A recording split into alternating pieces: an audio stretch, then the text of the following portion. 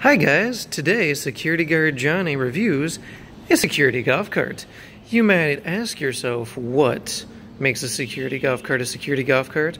Well, obviously you have a security stick, okay, and it looks like it hasn't been used in a while, and it's got a bunch of cleaning supplies, because the first rule of guarding and security, of course, is cleaning.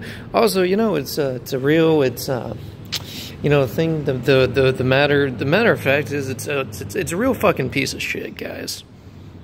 So there you have it. All right, thanks so much for watching.